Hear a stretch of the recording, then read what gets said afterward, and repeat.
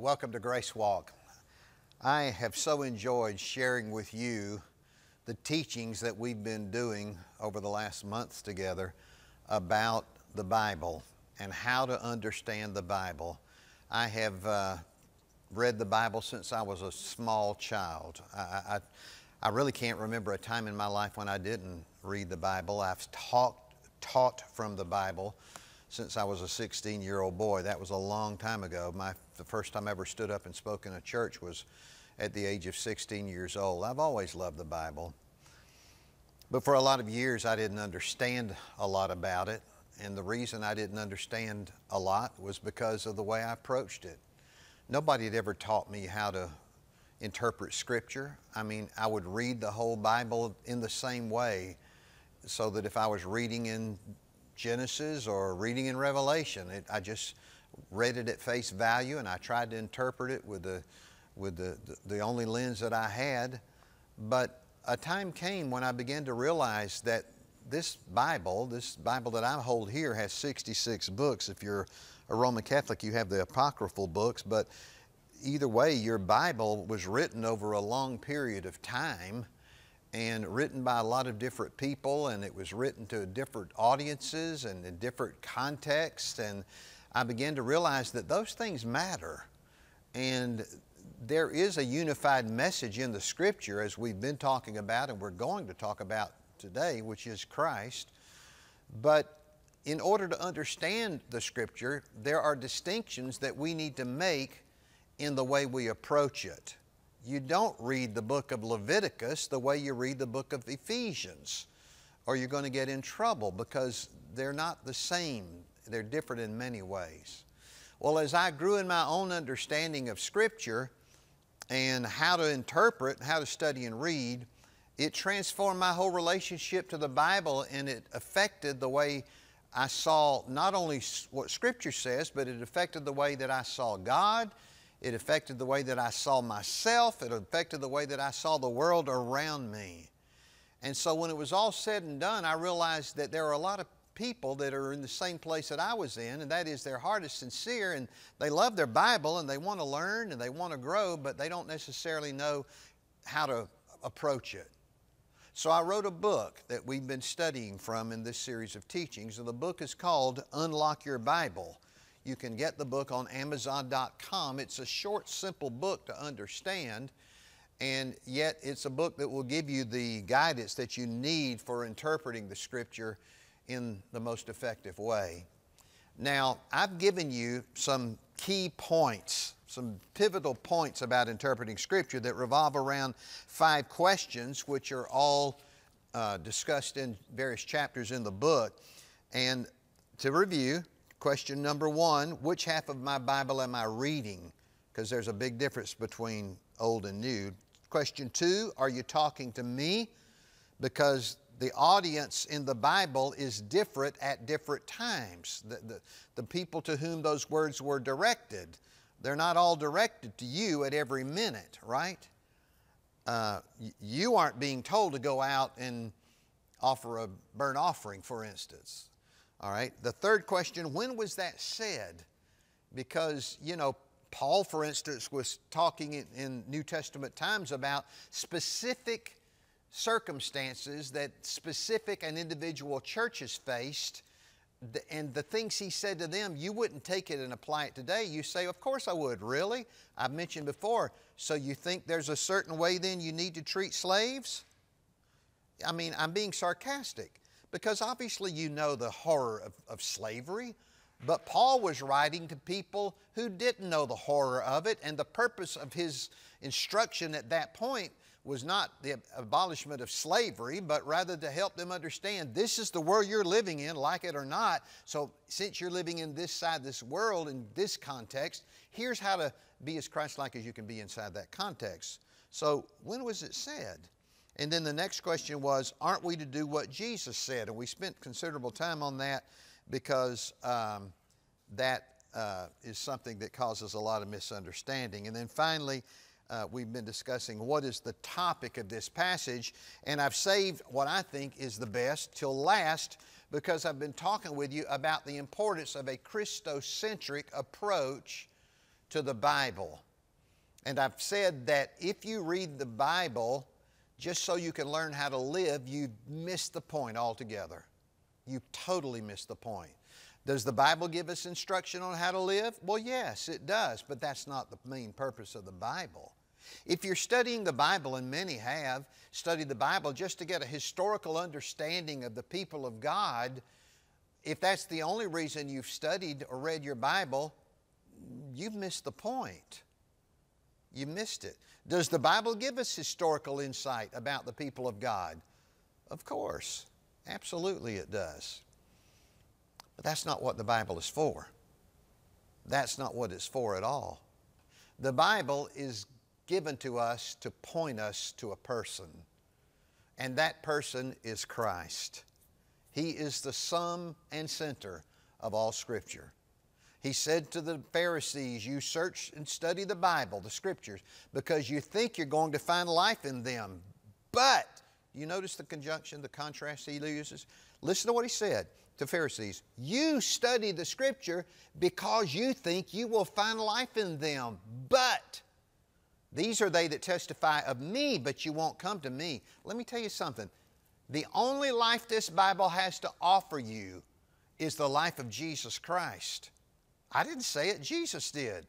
You study your Bible thinking you're going to find life in your Bible study, but you won't unless it points you to Jesus Christ and you come to Him. That is the reason for the Scripture. And if we miss that, we've missed it all. We need to know that both the Old Testament, Old Covenant, and New Covenant, each must be understood in their proper context, but Jesus Christ stands as a centerpiece of every age. He is the unchangeable constant who forever has and forever will reveal the love of His Father to us. So to unlock your Bible, you got to see Him there. You do your daily Bible reading. Are you reading your Bible just so, a lot of people use it like a horoscope. I hate to say it, but they do. They use it like a horoscope. Let me read my Bible this morning and kind of get a sense of what my day's going to be. Or let me read my Bible tonight before I go to bed and help me interpret my day. I've told you before the flip and point method that people have used with the Bible. And again, I'll say what I said before. God will meet you where you are. If I'm young and immature in my faith, God will meet me at my immature level, but that's not the best approach to the Bible. We don't come to the Bible for that reason. We come to the Bible to meet Jesus Christ.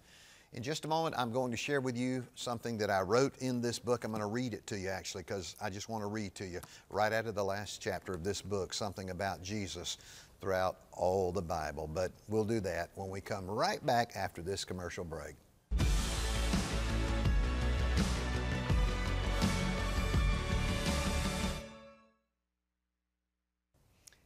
So we've said a lot of words about the Bible, and at the end of it all, it comes down to one word, and that word is Jesus.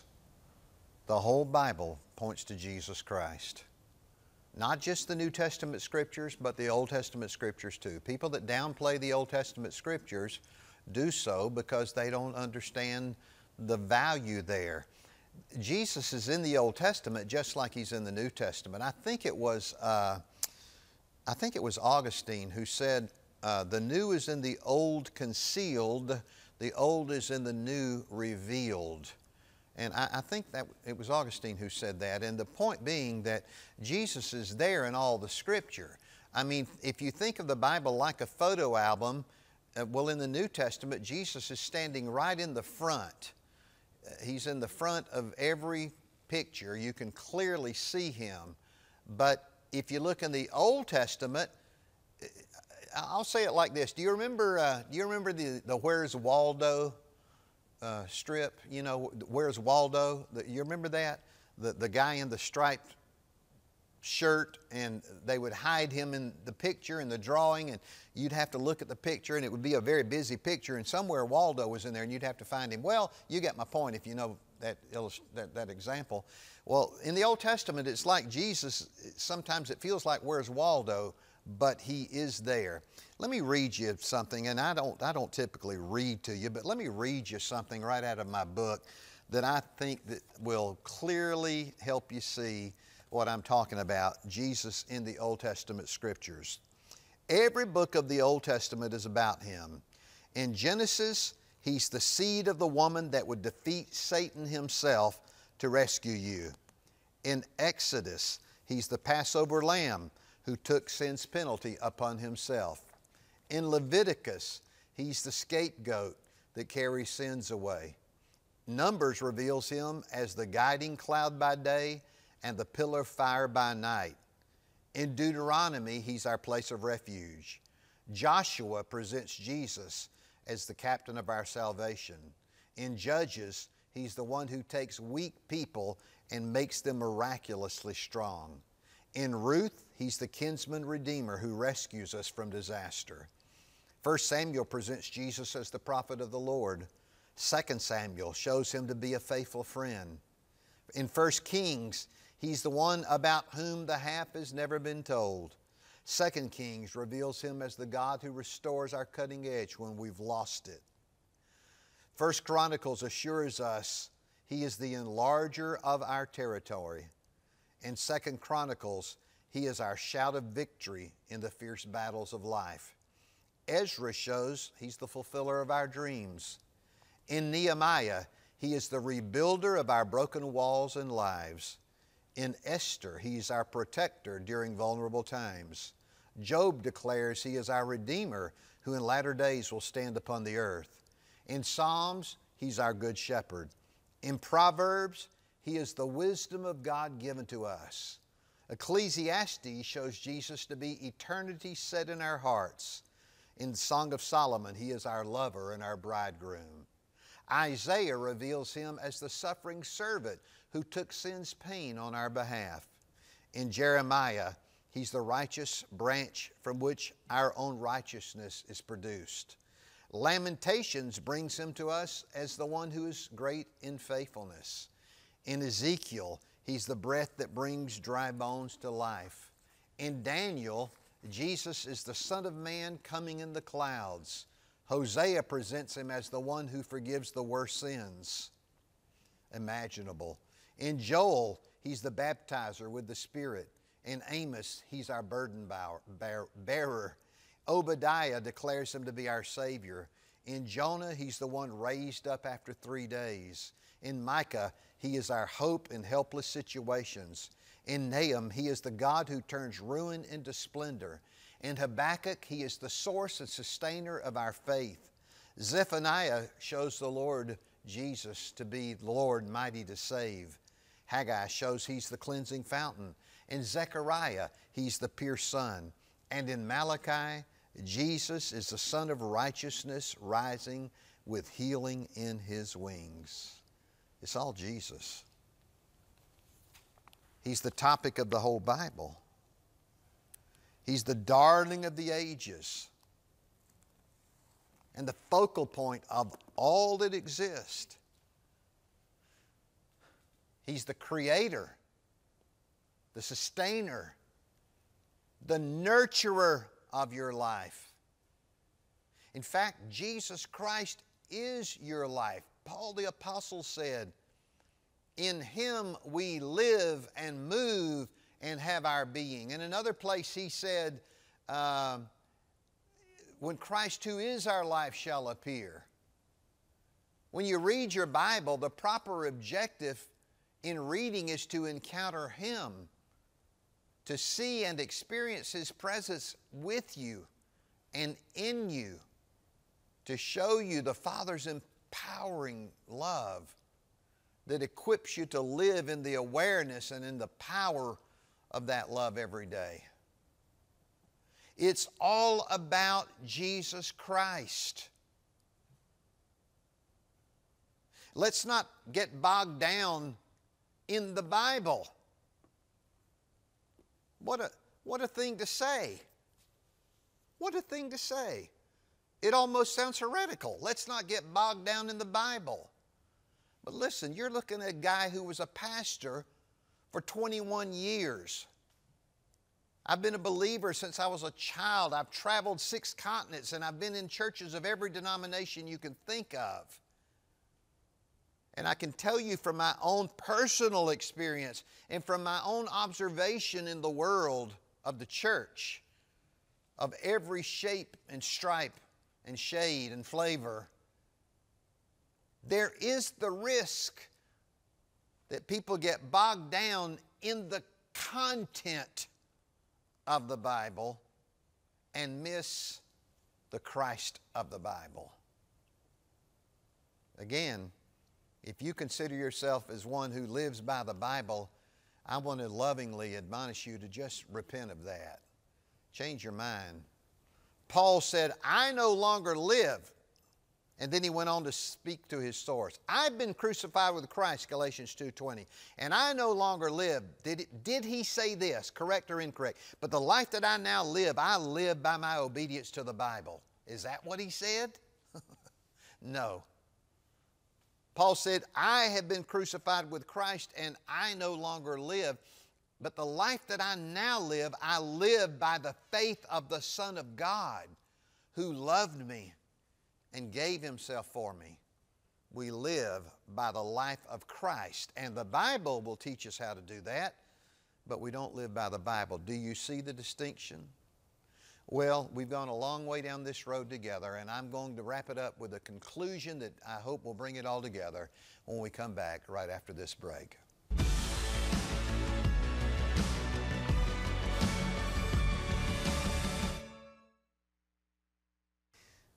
Well, I don't know if you're aware of it, but we've been studying for 13 weeks, 13 sessions together about this book, the Bible. And obviously, we could study for 13 years about the Bible and never hardly skim the surface. But what I've been trying to do as we've gone through this series of studies together is to help you understand a better way to approach your Bible. And this book, Unlock Your Bible, that you can get on Amazon, will reinforce the things that we've talked about together here. And I hope that you'll lock in on this. I trust that you are better equipped to read your Bible so that you can understand and apply its teaching to your life in a way that's helpful. The Scripture is a lot like the star that shined brightly on the night that Jesus was born into this world. It's a beacon. It guides us to Him. I remember reading a book by author Juan Carlos Ortiz some time ago, years ago now. He raised the question in one of his books about a scenario in which the wise men might have worshiped the star of Bethlehem instead of the one to whom it led them. Can you imagine such a mistake as that? They would have missed the Christ child had that happened. I mean, these were most likely astrologers, as you probably know.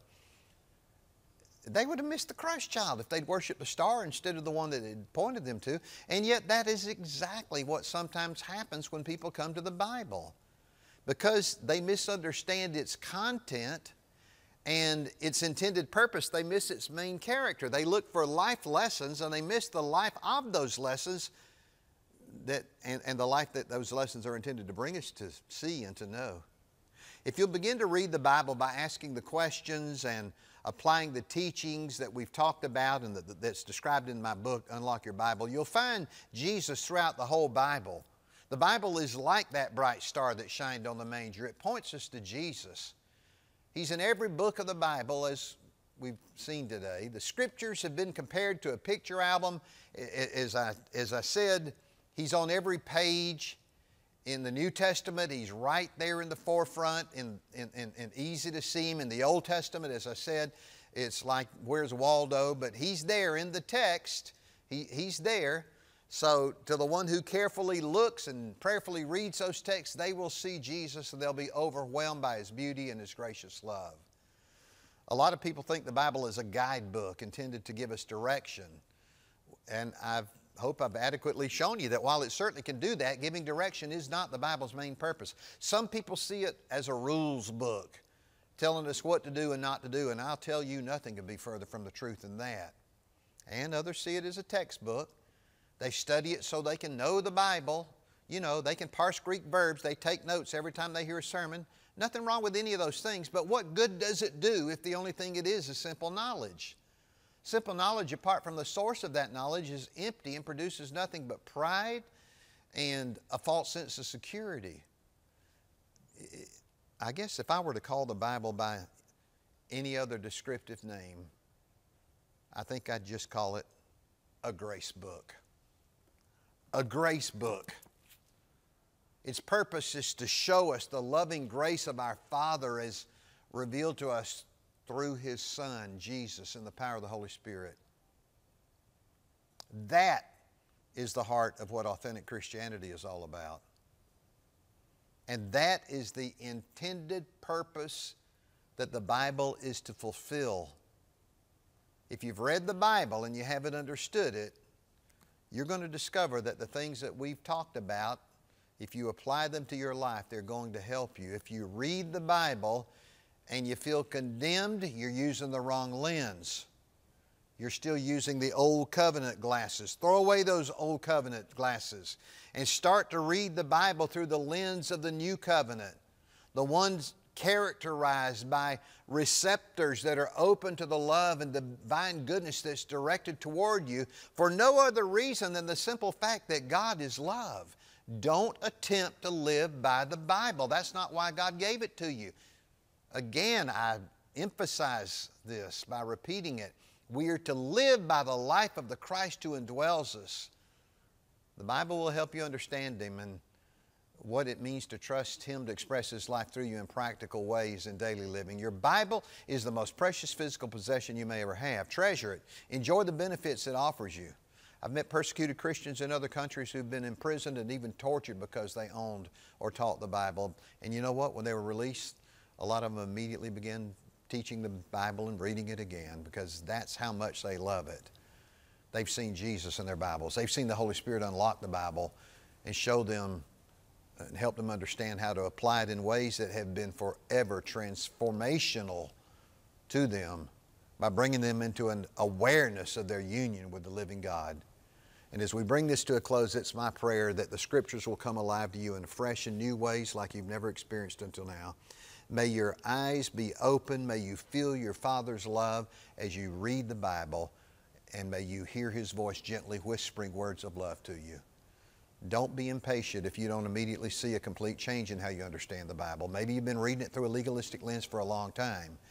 Your paradigm will change. Just keep reading it through the grace lens and discern which ones are for you and which ones are to you. Look for Jesus as you read and ask the Holy Spirit to guide you. And He promised, Jesus did, that the Spirit will guide you into all truth. And you can depend on that to happen in your life. If you'd like to connect with me on a daily basis, I am online 5 days a week. Go to Grace Walk Experience. This is the Grace Walk message. The Grace Walk movement is online at gracewalkexperience.com, and you can find out there how to join the group and be a part of what we do, both live and recorded.